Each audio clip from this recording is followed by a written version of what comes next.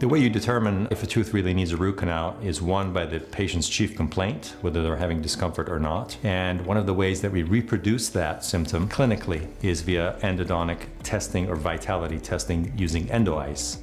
Sometimes the tooth will have an exaggerated response to the cold stimulus, or sometimes the tooth will have no response to the cold stimulus, indicating that the tooth might be dead or necrotic.